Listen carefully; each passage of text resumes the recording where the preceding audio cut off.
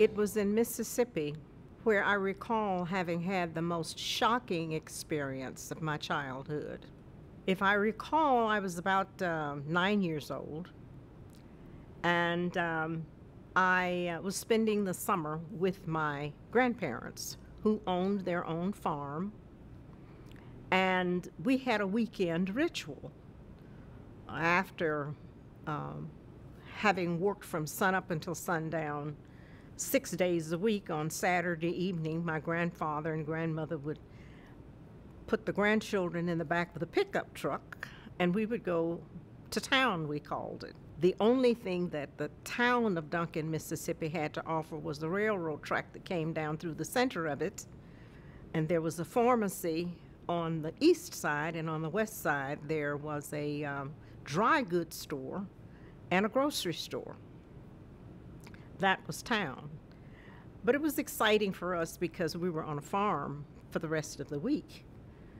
And my grandfather and I had a very special relationship.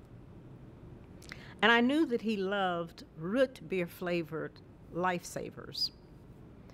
And so while my grandmother shopped in the back of the dry goods store, Brown's dry goods store, I went to the soda fountain in the front of the dry goods store, and I asked for a package of root beer flavored lifesavers.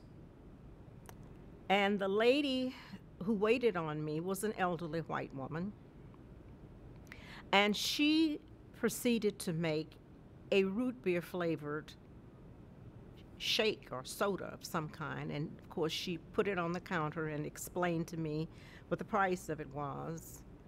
And I was a little bit confused because I knew what I had ordered. And I said, "No, ma'am, I ordered a package of root beer flavored lifesavers." And she disputed me. She said, "No, you didn't. You ordered this root beer flavored shake." I said, "No, I didn't. I didn't order a shake. I ordered root beer flavored lifesavers." And apparently I said it in a way that she didn't appreciate, because I remember her having said to me very clearly, "You need to talk to me like I'm a white woman." And of course, I had never heard anybody say that before, certainly not to me. I had begun to argue with her because I knew that I was right, and I wasn't about to pay for something that I had not ordered.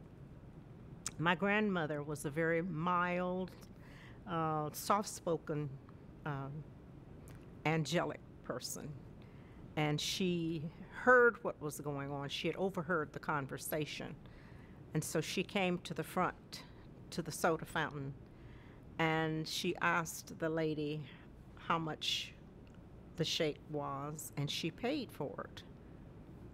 I was devastated, absolutely devastated, because what had happened was wrong. I could not understand why my grandmother wouldn't at least inquire and try to make sense out of my encounter with the lady who was working behind the counter.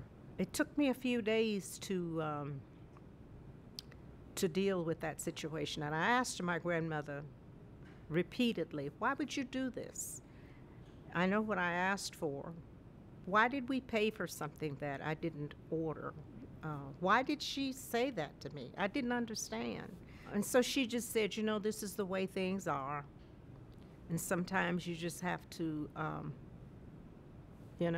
accept things as they are in order to keep the peace." As old as I am now, it is as though I lived it yesterday.